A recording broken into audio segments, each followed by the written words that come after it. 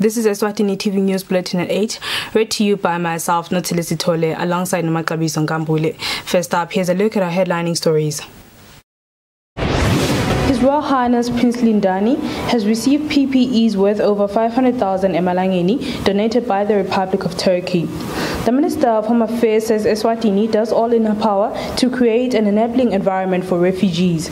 The Acting Minister of Labour and Social Security calls upon government, employers as well as employees to come together in order to improve working conditions.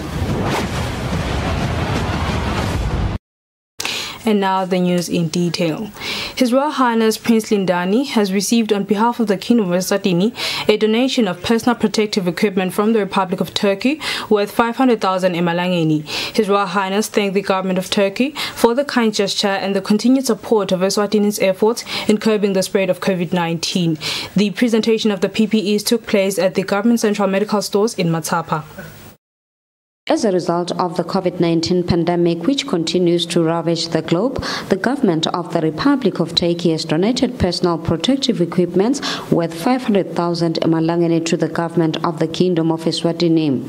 The PPEs will be used by health workers and Eswatini to protect themselves from the COVID-19. The donation was received on behalf of the government by Prince Lindani, who applauded the government of Turkey for donating the PPEs to Eswatini. Prince Lindani says the PPEs came at the right time when the country is in need of them, as it anticipates the third wave. On behalf of the King's Office, this is an initiative which His Majesty is aware of.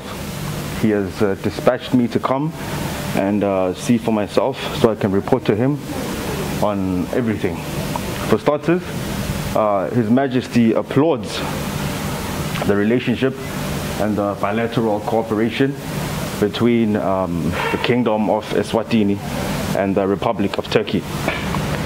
This is just one of many initiatives which our two sisterly nations are showing that the bilateral cooperation between the two countries is growing more and more.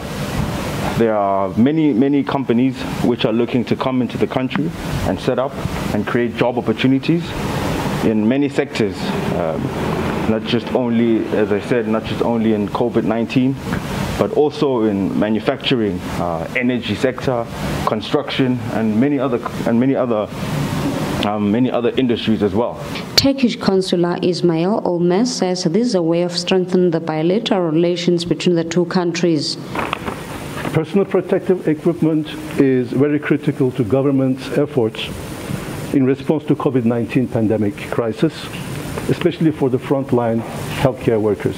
Minister of Health Lisungosi says as new infections increase on a daily basis, the country needs to be prepared for the third wave, hence the donation of PPEs will come in handy. It was such a scramble internationally for PPE, and it hasn't stopped because we've had one wave after the other of this pandemic. So it is encouraging and a great pleasure to me that the people of Turkey have taken the initiative to donate this much PPE to protect the health workers and all the frontline workers. The personal protective equipments include hand sanitizers, face masks, gloves, and many others. For Eswatini TV News, Matsapa. The Minister of Home Affairs, Princess Lindiwe, says the country is doing all it can to provide refugees in the country with almost everything they need while they are in Eswatini. The minister said this during the commemoration of World Refugee Day held at Sibayeni Lodge on Friday. The commemoration of the World Refugee Day is normally held on June 20th, but the country held it on Friday. However, as the world will be commemorating the day on Sunday, the country will also host a function at Malinda refugee camp. The Minister of Home Affairs, Princess Lindiwe, pledges government's support for refugees. Already the kingdom has recorded remarkable stories of successful refugees that are making a mark in the education space, some of whom are currently studying to obtain advanced qualifications, including PhD degrees. To allow me to reiterate the commitment of His Majesty's government to provide an enabling environment for refugees and people of concern, which includes refugees, stateless persons, and asylum seekers. To this effect, I am pleased to announce that plans to simplify the refugee status determination process will soon become a reality. Anya Yabea from the United Nations High Commissioner for Refugees says it was pleasing to see that some refugees managed to come up with business ideas despite COVID-19 outbreak. In Eswatini, we have a refugee who has started a new school within the midst of the pandemic and enrolled their students to virtual learning, ensuring that education is still delivered to the children in Eswatini. Deputy Commissioner Refugees from the Ministry of Home Affairs, Wandile Bembe, says the country strives to ensure that refugees are included in all sectors in the country. Challenges with regards to welfare, exclusion from welfare grants, elderly, because we do have those that are elderly, we do have disabled people, exclusion of social relief programs. We advocate for that they be considered. At least the country have 2,000 refugees. For Eswatini TV News, Fortune Dlangamandla, Matsapa. On behalf of His Majesty King Mswati III, Her Majesty the Queen Mother, the government and the people of Eswatini, as well as on his own behalf, the Acting Prime Minister Themba Masuku has expressed the country's deepest sorrow to President Edgar Lungu, the government and the people of Zambia in learning about the passing of the founding president and liberation hero Dr. Kenneth Kaunda. The Acting Prime Minister says a true statesman, head and shoulder above many, led an era of persistent advocacy for Africa's independence to usher in a new African political order. Masuku says Dr. Kaunda's tremendous contribution to the liberation of the region before, during and after his service is well documented and has left an indelible mark for future reference in history recounted for Africa's prosperity. The acting PM says Eswatini is at a loss in the passing of the SADC founding father, and it is Eswatini's hope and prayer that the Almighty God will comfort the next of kin and friends of the departed statesman, government and the people of Zambia during this dark hour of great loss. The Acting Minister of Labour and Social Security, Polile Shakantu, calls upon government, employers as well as employees to come together in order to improve working conditions. Minister Shakantu said this when meeting a delegation at the Royal Science and Technology Park that is virtually attending the International Labour Organization Conference. The International Labour Organization Conference is held yearly in Geneva, Switzerland. However, this year it was held virtually. The conference is divided into two sessions. The other one started on the 30th of June and it is expected to end on Saturday. Then the other one will be held starting from November 25 to December 11th. The Acting Minister of Labour and Social Security, Polile Shakantu, encourages unity among government, employers as well as employees. She says she expects that the country will take lessons from the conference, which will later be implemented not only for the sake of ILO, but for the country. Indlela lesisebenza ngayo emisebenzini and lokho ngeke sikhone kuku-achieve nasingasebenzi kanye kanye. So sifiso sami naso sifiso sahulumende ukuthi siqhubeke nale spirit se collaboration, se teamwork, lokuthi nasisebenza kanye kanye sibambisana sathi ukuthi sakhalive. Speaking on behalf of employers is Business Eswatini Chief Executive Officer Inathi Dlamini, who applauds government strategy on dealing with COVID-19, as many of Maswati did not lose jobs. Even though our response may not be the very best, I think as a country we have done exceptionally well. And Minister, I say that with confidence, having seen for myself the evidence of many countries, by the way, which we all respect, which have fumbled around like nobody's business. And here we are, our Liri or Eswatini. We did the very best that we can with the little that we had. Nomcebo Zwane from Tukosa speaks on behalf of employees. She thanks government for ensuring that workers participate in this year's conference. She says workers were able to attend so many conferences. So that was an experience Noticeable is that this year's virtual conference, employers and employees have 5 representatives each, while in previous years they had 2 each. For Eswatini TV News, Fortune Dlangamandla, Matapa. Minister of Health Liz Nkosi has received more than 30 food parcels from the Republic of South Korea. The food parcels will be distributed to Eswatini who are being treated for chronic illnesses at Hospice at Home. The event was held at Hospice at Home in Matapa. The 30 food parcels donated by the Republic of South Korea will assist Eswatini who are being treated for chronic illnesses at Hospice at Home. Presenting the donation to the Minister of Health, Consular Han Ji Kim says the bilateral cooperation between the two countries dates back to 1968. As a result, South Korea will continue to support Eswatini who are in need in order for them to survive. He already donated like this food parcel more than 3,000 families. So I hope this food, even though it's a small parcel, helping people in this kingdom to live healthy.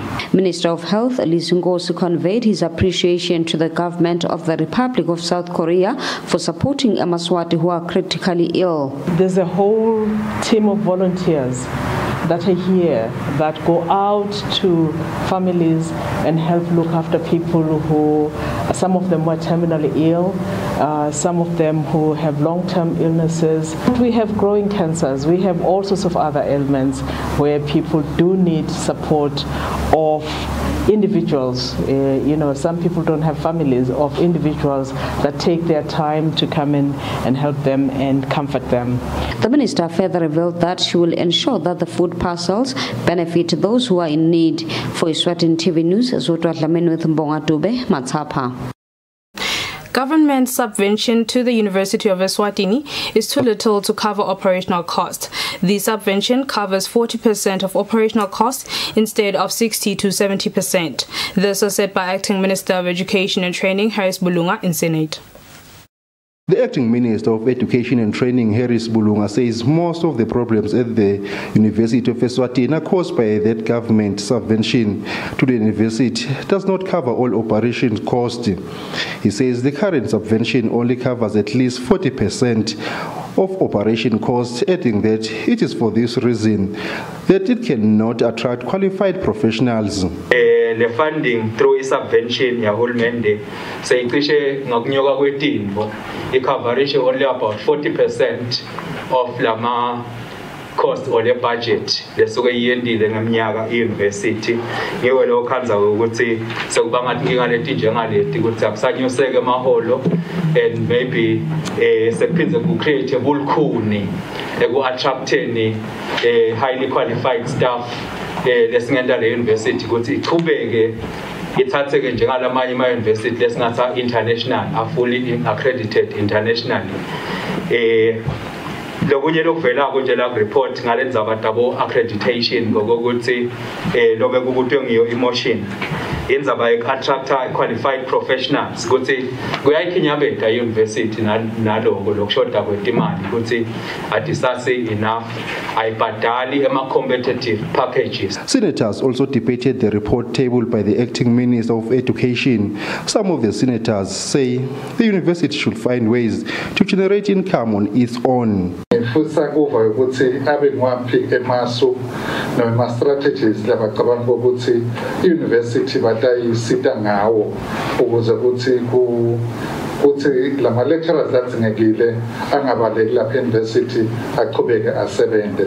Le university yahulumende benze uhulumende collect university yabo ngikona la bengithi kufuna basichazele ngoba each time vule university kunemsindo akusiyo lo ukuthi kunguyaqala lo msindo besikhala ngayo ibudget yase university ukuthi ayiwamit lama needs e-investment. The report, which was tabled in Senate chambers by the acting minister, follows that the senators move that he submits regarding UNESA's current status with regard to general upkeep, examination, as well as ability to attract qualified professionals.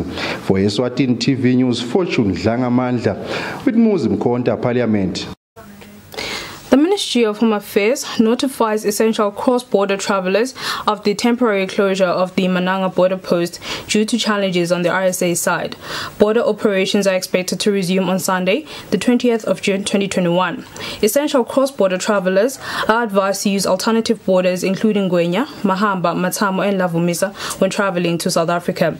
Any inconvenience caused is deeply regretted. Although the Kingdom of Eswatini has reached 95-95-95 and surpassed the global 90-90-90 goal in fighting HIV and AIDS, it is still putting in more effort to engage the last 5%. On Thursday, the Alliance of Mayors Initiative for Community Action on AIDS at the local level was stationed at the Ngwenya border gate to bring HIV services closer to truck drivers. Amical Director Sibongile Smelane says this is to strengthen the country's efforts to combat the virus. The Kingdom of Eswatini was at some point losing the battle against HIV and AIDS and counted among countries with the highest number of infected people. To change the situation, the Kingdom conducted a study to establish vulnerable groups in respect to the virus. The findings were that these groups include men who have sexual relations with other men, sex workers and truck drivers. To assist truck drivers as they are often on the road, the Alliance of Mayors Initiative for Community Action on AIDS at the local level went to the Ngwenya border gate in a bid to bring HIV/AIDS services closer to them. Amical Director Sibongile Smelane says this is to reach everyone in a bid to combat the virus. Simisile ke la eNgwenya namhla simisele ekuthenini bathole ithuba lokuthi bawadla ama services sibasite sibachubanise nama sibalinke kuma services kakhulu wethu umsebenzi unciphisa ligciwane le-HIV njoba sathi malangeni ukuthi nasikhuluma ngabo 95 kuna nang 5% lohleli key population. Amical Programs Director Lindiwe Sibelane explains what services they had brought to the truck drivers.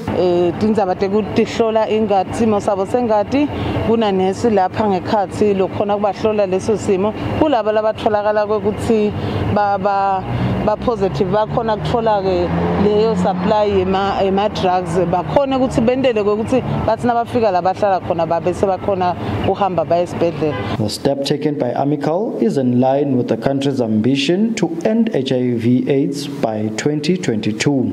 It is also in line with the 90-90-90 global target, which the country has already surpassed. For Eswatini TV News, Temgos Mavimbela with Mbongwa Dube, Ngwenya. His Majesty's Correctional Services has filed an urgent application in the High Court seeking an order that will revoke another order it made which directed it not to detain Sipho Shongwe at the Matapa Central Prison but any other correctional services facility. The service alleges that it has gathered classified intelligence that Shongwe is working with outside forces on a daring escape. It claims the accused did this through a cell phone he had smuggled and a DSTV decoder also smuggled and used for communicating in decoded messages while incarcerated. The urgent application filed by His Majesty's Correctional Services follows an order granted by the High Court that Sipho Shongwe should be detained in another facility other than Matapa Central Prison.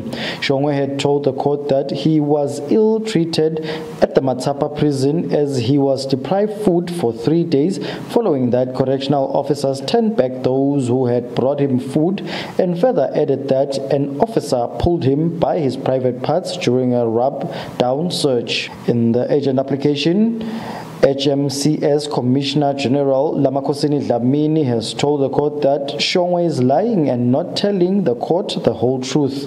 Dlamini alleges that Shongwe has been found with suspected poisonous powdery substance, sash, cell phone, 39 telephone calling cards, unauthorized letters, and multi-substance. Dlamini alleges that Shongwe refuses to submit to a rub-down search and insults officers. She claims that on 15 June, 244 inmates were subjected to a rub-down search, not just Shongwe. Dlamini denies allegations that Shongwe was threatened with assault. She has submitted that the court order interferes with their security responsibility and it was issued without due process as they were never heard. Dlamini alleges that their intelligence shows them that there are foreign individuals hired to extract Shongwe from prison. She submits that a lot of budget, which they do not have, would be needed to upgrade other facilities to be at par with Matsapa Correctional Center. Dlamini also claims that their intelligence has unearthed that Shongwe will cry during trial in order to gain sympathy, thus influence the court to be more accommodating to him. She alleges that while at Eswatini Correctional Center, Shongwe breached security protocols by making various calls to people within and outside the country through a smuggled cell phone that was found in his private parts. Dlamini alleges that Shongwe smuggled a DSTV decoder and communicated with the outside world in decoded messages while incarcerated. HMCS wanted the matter to be argued today, being Friday. However, the court ruled that it be argued on July 2nd. In this matter, HMCS is represented by Assistant Attorney General Mbuso Simelane of the Chambers of the Attorney General, while standing in for Shongwe is Lucky Hau and Ben Simelane. The matter is before Judge Ngosinathi Masego. For Eswatini TV News, Temgosima Vimbela, High Court. The Taiwan Embassy has visited the Kubuta constituency, where they donated food hampers and mobility equipment for the disabled. The representative of the Ambassador of Taiwan, Oliver Han, says this officially marks the 2021 donation program. Some of the things donated by the Taiwan Embassy to the Kubuta constituency include 50 bags of rice, 4 wheelchairs and walking sticks, to mention but a few. The representative of the Ambassador of Taiwan, Oliver Han, says they are happy to deliver the food to a delegated community women organization, which will distribute the donations to the most needy. So today I have an opportunity to come to Kabuta in Kunda to deliver food and a wheelchair. Every time we come here, we always have different things. Today I bring 50 bags of rice and wheelchairs and some sticks for disabled people. And also we prepare five soccer balls for school kids.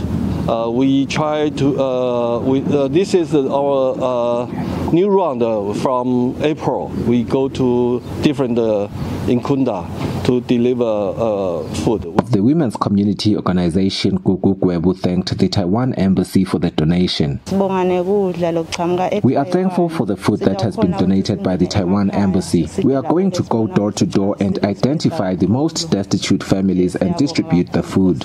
Over 60 constituencies and chiefdoms combined have received donations from the Taiwan Embassy since the month of April 2020. Oliver Han says they have started a new run for the year of 2021. For Eswatini TV News, I'm Sifiso Ngumalo with Smova Shongwe at Kubuta constituency. And now we'll have a break, followed by a look at our financial markets.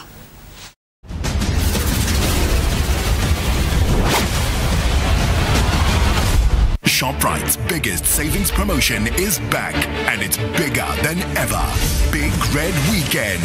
This weekend only, get up to 50% off on selected products, like 3 Sunlight Laundry Soap Bars for only 30 emalangeni, Tassia Rice for just 100 emalangeni, plus get 2 kilos Tassia Rice free. Cross and Blackwell Mayonnaise, only 20 emalangeni, and an Essentials Mini Oven for only 700 emalangeni. Big Red Weekend. This weekend only at ShopRite. Welcome to Yes Country. We don't have any of this. Or whatever this is. There is only... Can you deliver this? Yes, we can. Can you match this exact color? Yes, we can. Can you get me the right tool to get the job done? Yes, we can. Can you help me with my plumbing problem? Yes, we can. Because we are builders, and whatever you need, yes, we can. At Spar, we've worked hard to get you low prices on great products every day. Like 1 liter Spar fruit juice, buy any 2 for only 30 emalangeni. And Beacon chocolate slabs, buy any 2 for just 20 emalangeni. It's low prices for you every day at Spar.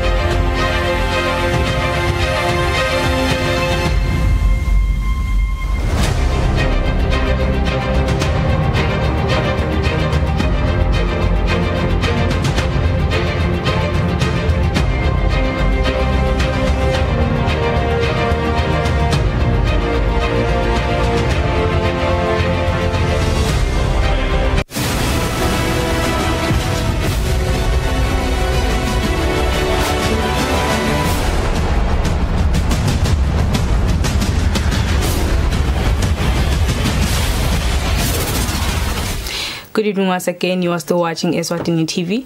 Let's have a look at our sports news. Manzini Wanderers head coach Nyanga Ezizwe says he is happy to see the big 3 teams competing against the armed forces teams who have an unfair advantage over the rest of the teams. Nyanga was speaking in a press briefing ahead of their game against Denver Sundowns to be played this weekend. Babane Swallows, Babane Highlanders and Manzini Wanderers are all in the top 5 in the MTN Premier League standing. Above them is Royal Leopard, who leads the table, followed by another armed forces team, Young Buffaloes. Manzini Wanderers head coach Nyanga Ezizwe says he's happy with the position occupied by the 3 big teams in the country, as the other teams, the more especially the armed force teams.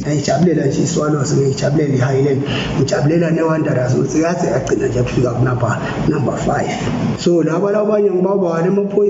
socha iprison ngibona mina kunekwehluleka kubo ngabe ngabo vele labasiphethe ngoba banato tonke team basibe fair sikhulume nje iqiniso leli ground alisiye 11. Denver Sundowns head coach Atwell Dludlu says they have prepared well for their game against Manzini Wanderers. We are going there to play for a win. As we prepare, win, but then I can't say now it's your winner or what, because the results are determined in and off the field. Another game will see Babane Swallows taking on struggling Klume Peacemakers. As usual, we always play for 3 points. In the game it's not different. We're looking for 3 points.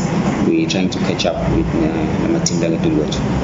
Manje nathi solo silapho nje ingqondo ntetho silungiselele kakhulu lona mdlalo yokubona sidlala neteam lenkulu lokuyimvabane Swallows siyabahlonipha kakhulu kepha nasesifika na ekhathi groundini ngeke sihloniphane kutawuba ngoba ibhola yinye nathi lesitayidlala nathi yonke igame lesiyidlala nyaka njengoba coach sashilo sesiyithatha njenge-final letawuqala khona ngaSunday nasidlala nayona le team. The games will be played at the recently opened Technical Center at Kalanga. Reporting for Eswatini TV Sports News, I am Patizwa Msibi with Linda Dlamini. Babane. That's all for now. Before we conclude, let's have a look at our headlining stories. His Royal Highness Prince Lindani has received PPEs worth over 500,000 emalangeni donated by the Republic of Turkey. The Minister of Home Affairs says Eswatini does all in her power to create an enabling environment for refugees. The Acting Minister of Labour and Social Security calls upon government, employers as well as employees to come together in order to improve working conditions.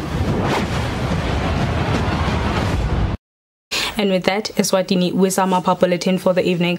Up next is another update from myself and the team here at Eswatini TV. Thank you for watching. Good night.